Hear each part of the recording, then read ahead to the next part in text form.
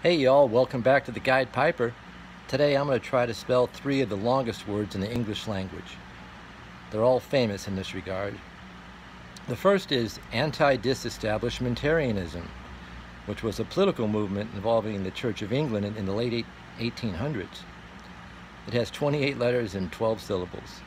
Antidisestablishmentarianism. The second one I know you've heard of. It's Supercalifragilisticexpialidocious, which was Mary Poppins' way of saying awesome. This one has 34 letters and 14 syllables.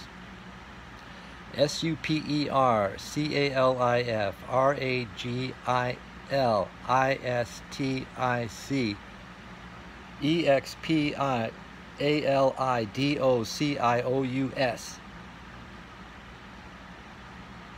And now the longest word I've ever heard of. It's called pneumono-ultramicroscopic-silicovolcanoconiosis, which was supposedly a lung disease that affected miners a while ago, but others have disputed that. So I don't know, you'll have to look that up. But this one actually has 45 letters and 19 syllables. Here we go. Pneumono-ultramicroscopic-silicovolcanoconiosis.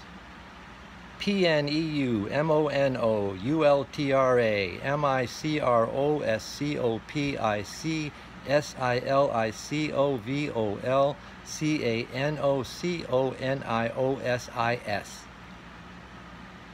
I believe that covers it.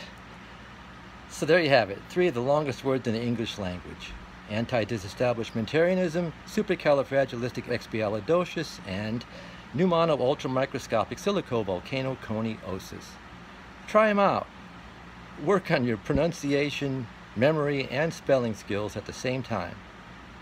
Have fun. Spelling is fun. Good Piper, Guide Piper, to y'all.